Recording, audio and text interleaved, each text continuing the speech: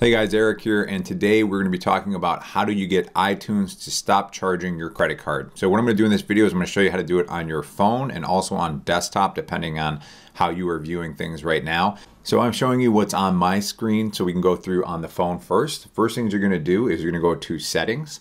You're going to click your name, your Apple ID at the top of the screen, and then you're going to want to click on iTunes and App Store. Then you're going to again click on your Apple ID at the top of the screen. Click View Apple ID.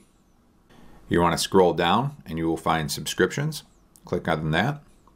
And then that's where you're going to see the Apple Music subscription, also called iTunes. And you can see that I have the $9.99 plan. And then you can cancel the free trial, or if you are paying already at that point, that's where it'll say cancel subscription, where it says cancel free trial on my screen. So now if you go back to the subscriptions, you'll see very small there it says expired. So if I click on it, there's going to say that I can select an option to resubscribe, but that I am currently not subscribed anymore to this service.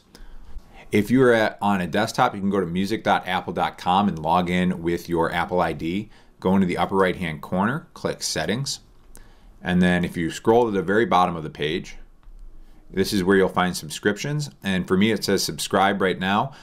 This is where you could click to cancel your subscription if you're already subscribed.